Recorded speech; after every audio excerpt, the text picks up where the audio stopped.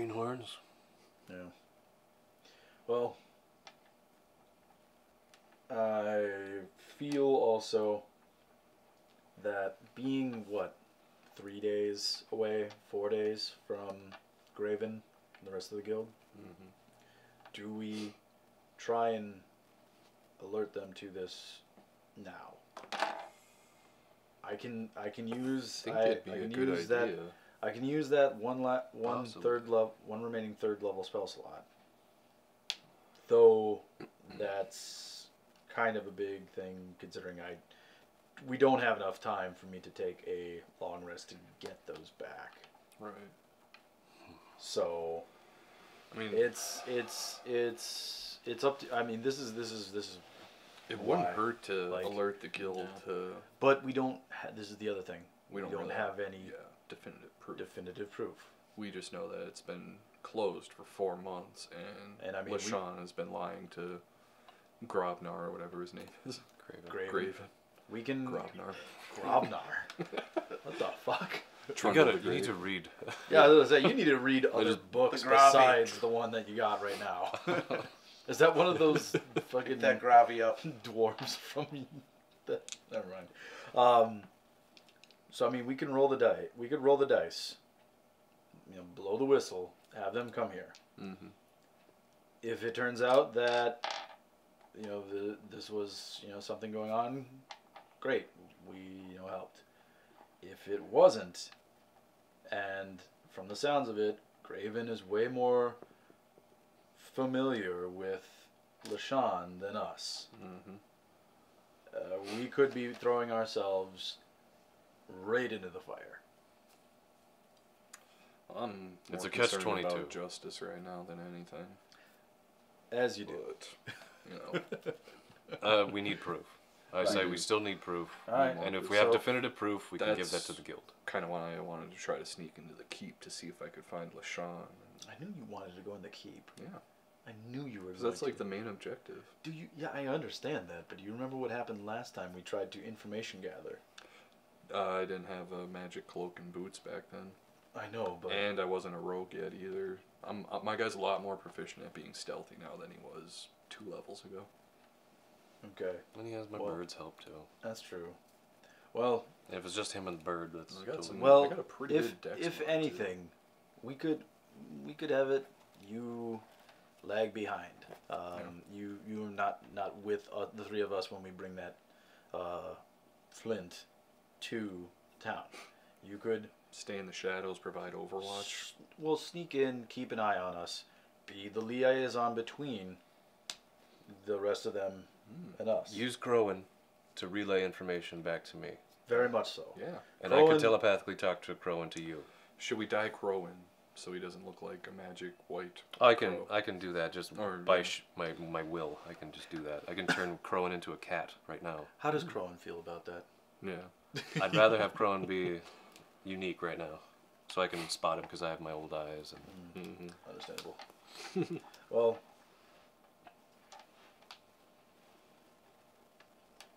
let's say we just look down at after kind of like looking. We look at each other and then we just look down. Like look down at Higman. I agree, dude. All right. Well, I guess we take our preparations if we need. I'll hold off on contacting Graven until we have proof. Yes. And I just feel that we need to, make sure that when it comes down to it, we can properly prove that LaShawn was up to no good. Right. That is very important. That was a major key to this entire thing. Yeah. And if he is up to no good, maybe they'll send him to Bel Air. Zani and Uncle. I don't know where that is. Oh, I'm sorry. It's a neighboring town of Krakenheim. Oh, okay. Go there sometime. It's rather nice. I believe you. Then I politely excuse myself to go pee in a bush. All right. Well, being cramped enough for one day, What are you talking about, Sean? Huh? Neighboring town? Huh? I didn't hear you. neighboring town? Like, what are you talking about? No, Sean I was just joking. He was saying Bel Air, and I was doing a Bel Air joke, and Heskar's just all, where's Bel Air? Neighboring town of Crackingham. I don't know where that is. It's usually where people go when they get in one little fight and their mom gets scared. I walk out of the room. I don't know why. I just feel like I need some fresh air. And I just look at him. Tell me more about Bel Air. Well, they got cabs in there, and wait, if you look I at the don't license care. plates, you'll be able to tell that they're rare. License plates. I am short circuiting. Where am I? Yeah, I go out and spend the rest of the day just sitting by the fire. I guess I don't know if there's like a central fire out and about. I'll just sit there and have my evening meal by the fire. I just want to pray to Tyr to make sure that we're doing the right thing for justice's sake. Okay, go ahead and make a religion check. Oh, okay. I'm just fiddling on my loot. Just still placking around. I got a 5. Do they? Ooh. Doing some real backwater banjo picking on it. And I don't think I'm going to use a luck point for that. Do they have any sort of like metalworking at all here? Metallurgy. I imagine they probably didn't have anything too crazy. There's somebody working with an anvil and a hammer with, the forging kind of fire that they need, but it's a very simple setup.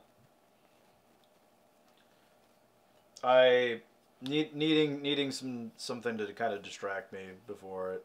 I approach the guy and ask him if I can ply my craft.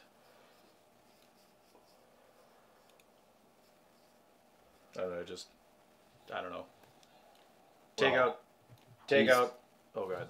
He's currently busy working right now. Oh, he is. Well, Muscle your way in. You're like, I'm using this now. no. Sorry. Shoo. Well, If you want to wait until he's done working on the specific piece that he has in his hand, you can do that, and then. Yeah, basically, I'm just wait until he gets done with the bench. They're gonna throw a few reps. All right. Well, you sit down and next to him, and he notices your presence. Approach him, and you ask him if you can use the setup. He just tells you that once he's done, you can use it, and it about 10 minutes later, once he's hammered it and done everything that he needs to do, he picks up all of his tools and moves off. Okay. Who wants to toke up? I mean, Correct. do you have a pipe on you? Do I have a pipe on mid? Wilson, do I see any of the weapons need some care? It sounded like he was working on something, but judging from their weaponry, is there any that I can work on, just to kind of get them battle ready? Absolutely. There's plenty. They're not in bad shape, but they definitely could use some care. It would never hurt. I want to just, Buff the rust off, sharpen the edges. Well, yeah, I want to, ask Gon to guide me and help me prepare for the road ahead, and just ply as much of my craft as I can, helping them, repair weapons, get armor ready. Okay. You make a religion check too. You don't want to get a stat attribute? Wait, it gives you a stat attribute? Yeah, it's give you one, but you get after it dissipates it. Weakens you with an attribute. 17. No, I don't want that. Okay. So, in two parts of the camp, two different figures are having a moment to themselves to reflect upon the more religious side of their lives. Wainwright, you pray on, your prayers are centered around the fact that you are not certain about the outcome of everything, of how things are going to go down, and you want it to, you know, be okay and make sure that everybody gets what they deserve, but also that other people are not hurt in the process more than is necessary. That it's all fair and whatnot. And you don't really feel anything coming back from Tyr. He's just watching in this case. Has no input. I get a tear in my eye because Tyr is not being Tyr. Are you guys watching him? No, I'm not watching him. Heskar, you know, have just the feelings of seeing pieces of metal that if it needs work and you don't have anything to do immediately, you'll do it. So you just you know, collect everything you need to collect, and you sharpen, you oil, you fix bowstrings, you know, a lot of the stuff here is repaired, but not maintained in any way past that. They've fixed what's broken and then just used it until they needed to fix it again. And you feel a certain warmth as during your work, you know, begin your prayers as usual, and throughout the work, you just feel this sort of warmth to you that usually would come from the exertion of doing this work, but it's more of a kind of like being drunk on wine kind of warmth. And you feel that Gond recognizes your intent. Yeah. If anything, Congrats on God. we will not go in unprepared. I would like to mash up some of my Harada leaf into a potent mixture that I can give to one of my allies as like a coating for their weapon to do poison damage. Ooh. That won't be my weapon. I don't deal with poisons. I don't play with that. You know, lube up the end of the fucking quarterstaff. You can do that too. Right into the cold. That gift with the fucking polishing the fucking knob. Aggressive application of drugs. Go ahead and make another D20 plus your intelligence, plus proficiency. And I need to quench. I don't know. Relieve. Yeah. So +3 +3? Triangle of Brangus? Yes. Because that's my intelligence modifier and then my proficiency. proficiency. So +6. Oh, just +6. I'll do that then. +3 works too. Yeah. Yeah. 21. Ooh. All right. You have this inspiration from what you had collected this morning through your little Crowan. He, excuse me, he brought you enough where you are able to make 2 small files. They are about 4 inches long and hold enough doses for, I'm going to say, 2 applications.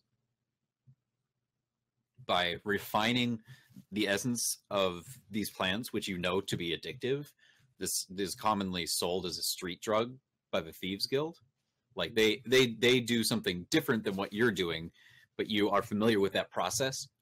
So you're able to extract it in this certain way where when coated onto a weapon, the enemy will certainly go under the effects of this extraction that you've done. So I got 4 vials and 2 coatings, essentially, of... Yeah, you made enough to get 2 uses. Okay, I'll just do that then. So it can be applied to 2 weapons or 2 different arrows or whatever you'd like to do. All right, I'll keep that in mind.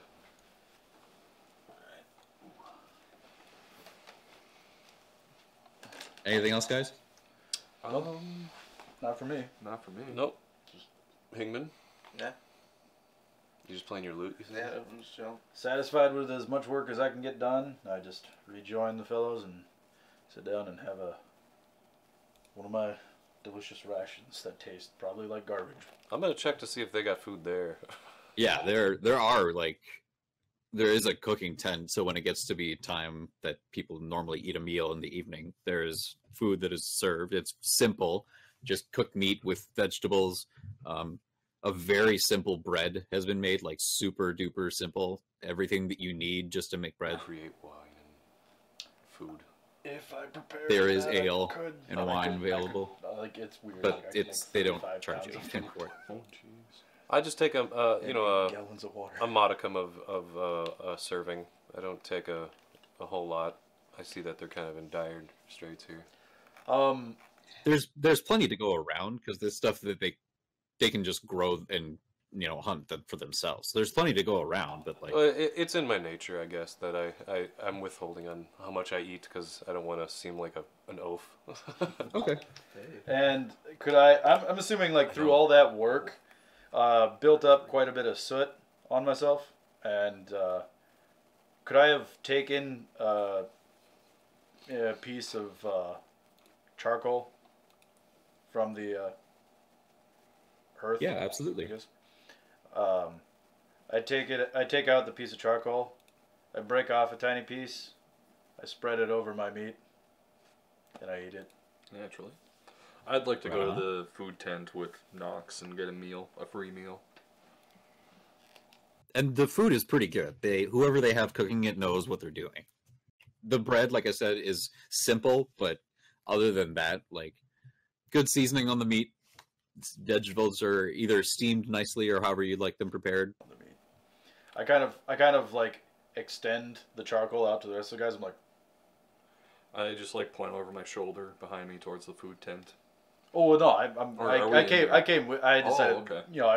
I heard mysteriously that there was a food tent, so instead of eating my rations, I couldn't say no. It's not like hidden or anything. It smells great. I know, but I'm just saying, I don't make it. I don't make a. I don't try to hide the fact that I'm sprinkling charcoal on my food, and I kind of offer it. I'm like, I take a chunk of charcoal from Heskar, and I crush it up and draw a symbol of Torm on my forehead like it's Ash Wednesday. No, that. So I wipe the two Wainwright's scales balancing on a warhammer is now drawn on Wainwright's face. It's like, wow, you did that without looking? That's amazing. Practice. Okay. when I was in Paladin school, they taught us how to do this. You spent all kinds of days? Well, actually, I just like clap my hands together and then. Oh, okay. I'm just kidding. I drew a little hand on there. Just imagine you, tiny little salad on your head, drawing day in, day out. I use little scales on your head. Reflection from the salad as a mirror to get it right. Hey, why don't you put some like eyeshadow on to get? Yeah, I crush the rest of the charcoal up, give myself a nice little kind of like charcoal war paint. Mm-hmm. Across the chest, not my face. Just okay. So as you guys all finish your preparations and are now getting ready to go, you're brought this man who has volunteered to be your flint, and you can see that it's the dude who was the berserker from before. I give him a slap on the shoulder, and just a knowing look of approval. Don't say anything to him. And then, you guys start your journey back to Arborsdale, and that's where we're going to leave it for tonight.